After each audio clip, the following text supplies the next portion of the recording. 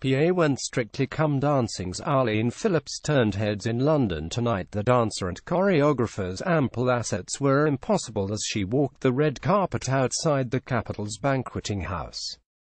Wearing her dark dresses up in a simply ponytail, the 74-year-old let her busty outfit do all the talking at the star-studded bash. Arlene's cleavage was very much on display thanks to her otherwise modest black dress, which featured daring cutout detailing on the chest. The television judge's frock also featured a polo neck, floaty skirt and long sleeves, which she teamed with eye-catching jeweled stilettos.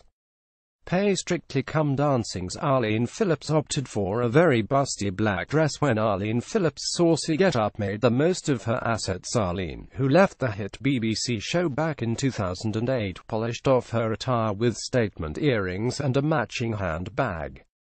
Also in attendance at the Sun Military Awards was Penny Lancaster, Rod Stewart, Coronation Street's Helen Flanagan, Frankie Bridge and Andrea McLean. The latter, who recently walked down the aisle for a third time, showed off her curves in tight black dress.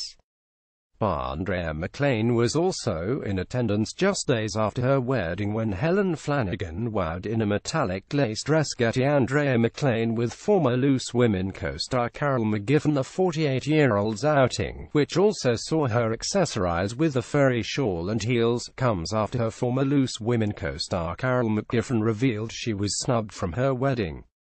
The TV star wrote in her best column, "My old Loose Women muck Andrea McLean got married last week, so congratulations to her and new husband Nick. I'm ecstatic for them both, even though I wasn't invited to the wedding. What's not good though, is that Andrea's managed to squeeze in 2 weddings in less time than I've been engaged to Mark, which is a bit embarrassing to say the least."